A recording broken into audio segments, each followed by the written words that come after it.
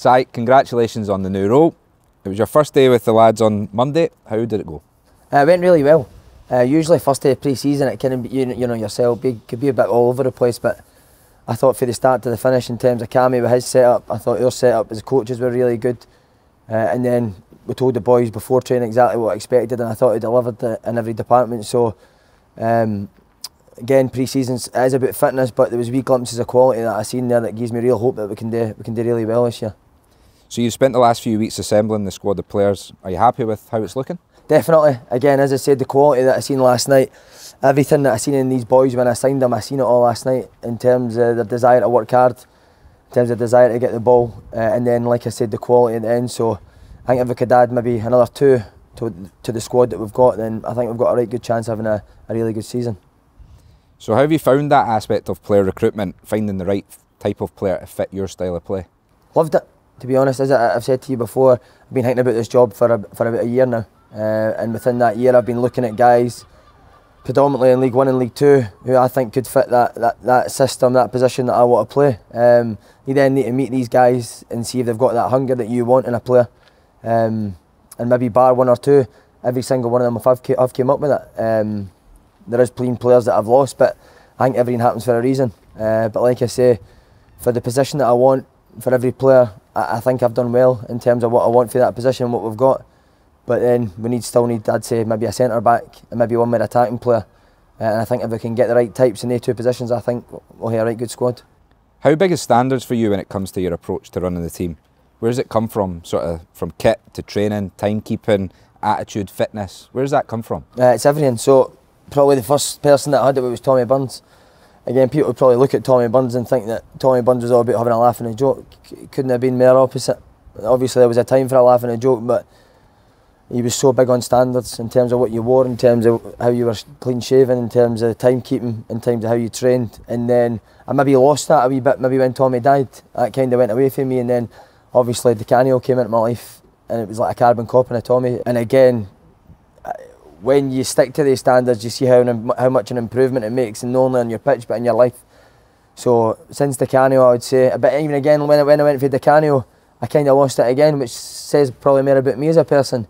But then when you do kind of hit rock bottom, when you're going down night shift in the Royal Mail, and as I've said before, delivering kitchens, you think, right, I need to get these standards back. And since I have got these standards back through myself, through nobody else's help, my life's changed. So that's what I'm trying to get across to these guys, that standards is everything in life. And if you can stick to them, then I think you can be successful in life. So you've talked about a couple of managers there that you've played under.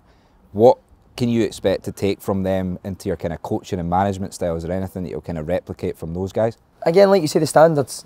I think that's a must. All the best ones that I've had. And I also need to give Jim McInally a massive part of credit, because again, Tommy and Di Canio had these standards, but watching Jim over the last 18 months and seeing how he deals with adults and men when it comes to man management. So hopefully I could take a wee bit of the A3, because I think the A3 have probably had the biggest effect on me. So I think if I could get the best bits of the A3, then I'd be on to a winner. So how have the past few weeks been since the announcement? Obviously it's been a couple of weeks now, it's out there, people know about it. How have you actually dealt with it? How's it been? No, it's been great. I've really enjoyed it. Like, it's been full on, but I enjoy full on. Like I say, when my life was at a time where you're sitting in the house all day and you're going to a night shift, I'll be honest, it's the worst. I much prefer, now I'm working 24 hours a day in something that I'm passionate, something that I love. So yeah, it is grueling, it is tough. There is ups and downs. Like I say, when a player does phone you and say, I've been offered a wee bit more money at a team higher up, it does, you do have that sinking feeling. Then you just think, right, I need to get on with it, I need to try and find somebody else. So that whole process starts again. But like I say, I'm doing something that I love doing, so I feel really lucky and privileged to be where I am. And how's it been mentally? So obviously as a player you can kind of take that step away, you leave training, you leave a game, you forget about it, you sit down, you have dinner, whatever. See, as a coach, as a manager, what's the difference there mentally? Yeah, no, it never stops. I've slept maybe on an average 3 hours a night since I've took the job. Again, no through worry, it's just constant shape, what can I do with this player, that player, how can I make him better? You would love to switch off, you try your best to switch off, but it's just, even small things like your wife speaking to you, your kids are speaking to you, you can hear what they're saying but you're not really taking it in. You're constantly thinking about the team, and and your coaches and is your physio all right, is your kit man all right, is the kit in time, have we got pre-season friendlies sorted. So hopefully once we kind of get into the games, that'll maybe die down a wee bit, but as of now, since the job started, it has been a constant thought in my head. And as you were sort of coming to the end of your footballing career, was there something that you always thought you would do going into management? Have you been preparing for that? Nah, not really. I never really thought management would be for me. And then Dave McCracken left Peterhead, didn't really have a coach, and I was kind of always, not moaning, but I always thought training could be a wee bit better.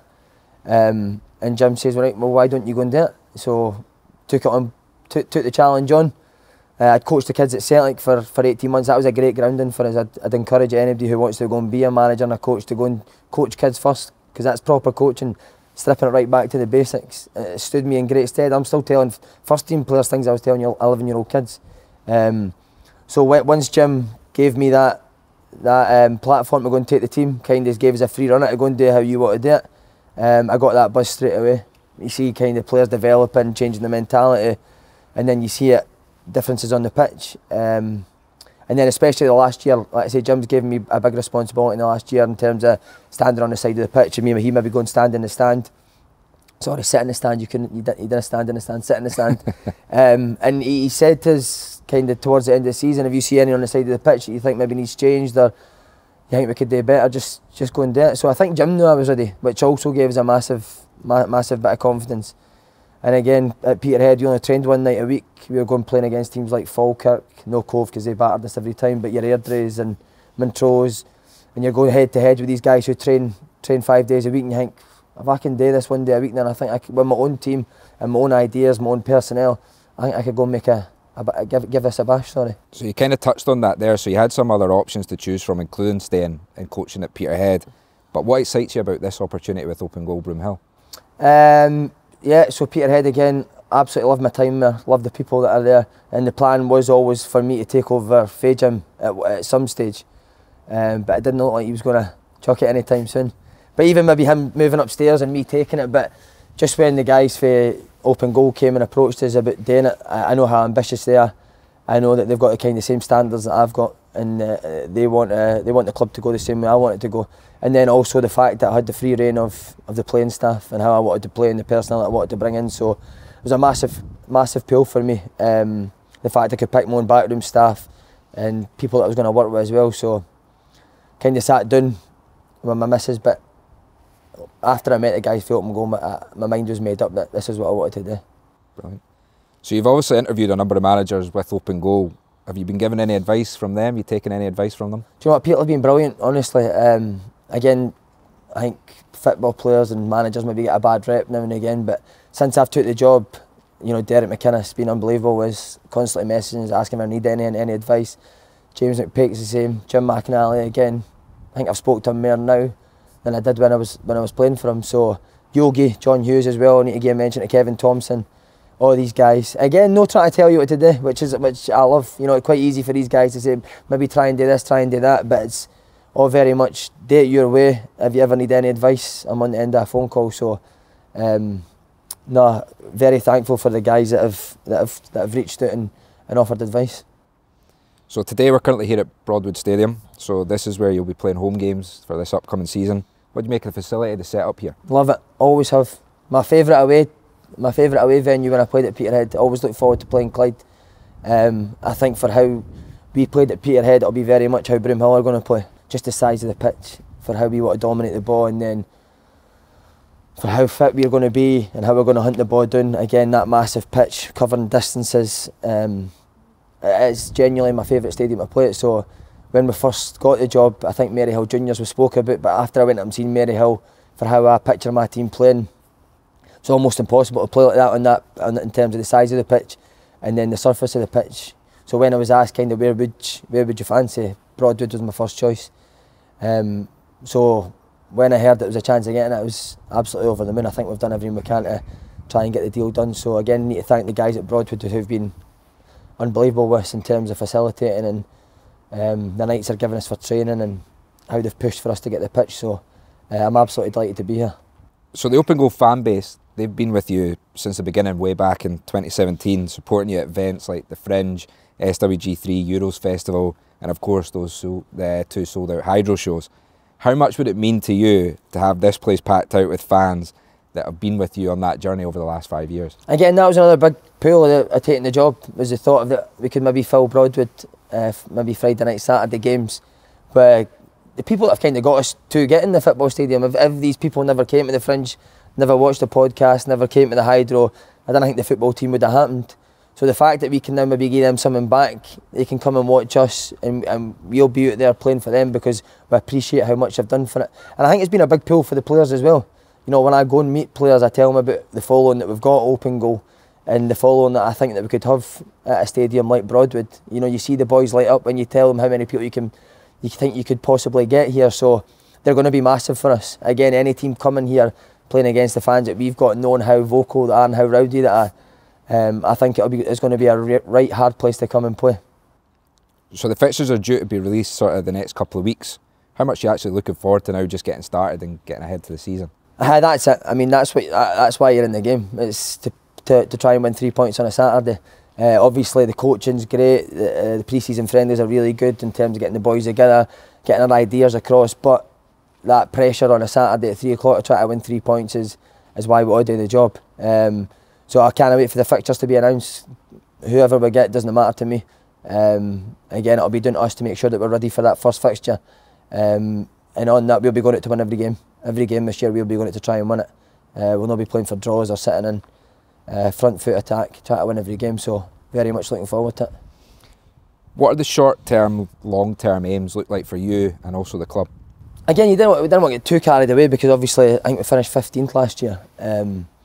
So that tells us a lot of improvement that's needed. But I believe in terms of myself, the staff, the guys I've got behind the scenes at Broomhill, but most importantly the players. You know, I really believe in the players that we've brought in. I think that if we could get these standards nailed in early doors in terms of our work rate and our mentality, I think we can go and have a right good season. Again, obviously we need to take it game by game, but I've told the boys that we're here to win, whatever that looks like. But as I've said, every game we'll go in to try to win, and we'll see where that takes us at the end of the season. So you're actually usually the one sitting here asking the questions, but how will you find balancing being a manager but also continuing with the Open Goal content on a weekly basis? I think I'll be fine. Obviously I've been doing it for years where you're doing the Open Goal and then you're going in training part-time, so I think most managers at part-time level have got jobs outside of football. I'm lucky that mine doesn't take up as much time as theirs probably, so I still think I've got plenty of time in terms of my organisation, my preparation for training, games, so there'll be no excuses in terms of, oh, I've got to be doing this and that. I'll have more than enough time to get my team ready for a game on a Saturday. Brilliant. Cheers, Si. No worries.